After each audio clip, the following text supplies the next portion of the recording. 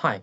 So there are 4 tiers of gestures you can perform on your trackpad, and each tier has a different number of fingers associated to them. If you just want to know where the menu is, you can follow this timestamp, and that should take you to where the menu is. So you can skip the video and do it yourself if you prefer. If you don't want to do that and want to stick around, thank you. And yeah, I'll just show you um, what happens in each case and how you can use them in different scenarios. I'll just give you examples. Okay, so let me show you first how to get to the menu. So, and then we go into Bluetooth and other devices, and we get to the touchpad here. So we start with the video itself.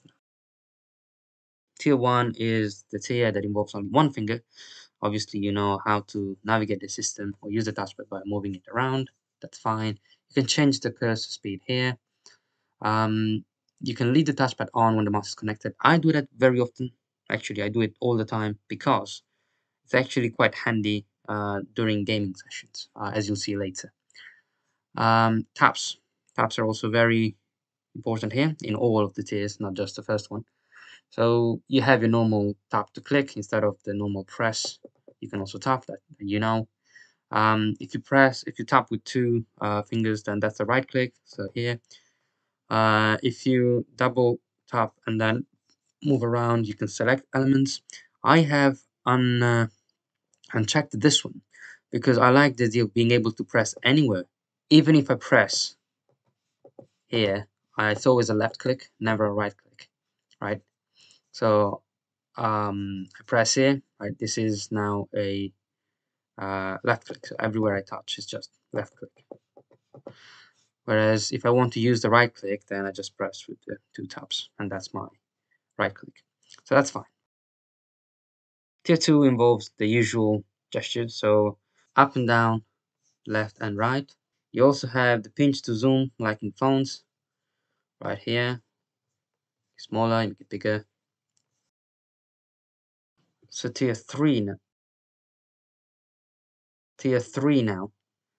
We move on to the more useful gestures. Well, if those ones were essential, these are useful. So 3 finger gestures. You probably used them already. I have selected the switch apps and show desktop. That's because it's actually quite cool to just pull down with 3 fingers or pull up with 3 fingers in order to show your desktop, right? And then display the apps again.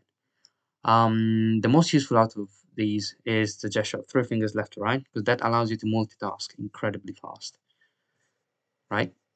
You can imagine if you have only two app tabs open, right? If you only have two tabs open, then what happens is you can switch between them really fast by simply doing this.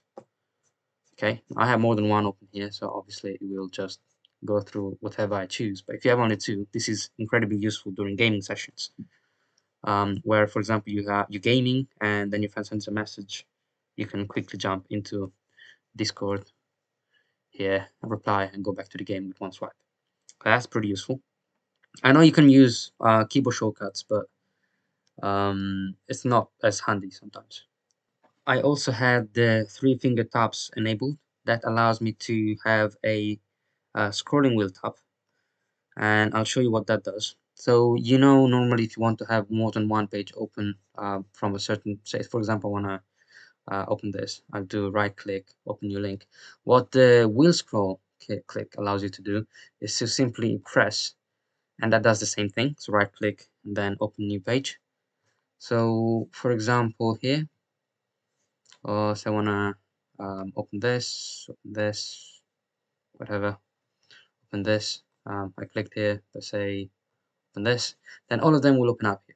Now, the use case here is if you are a person who sort of searches a lot of papers for like research, then it's incredibly handy to just being able to just click, click, click whatever page or whatever article you're interested in and just scroll through them as you go instead of right click. Okay, it's very niche, but you know what I mean. It's quite handy if you get used to it. Tier 4. Now this is one I shamefully discovered a bit too late.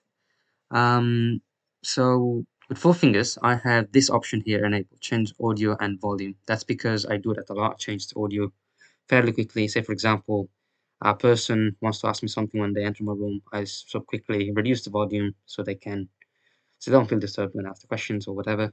During gaming, if there are loud sessions, you just turn the volume down very quickly.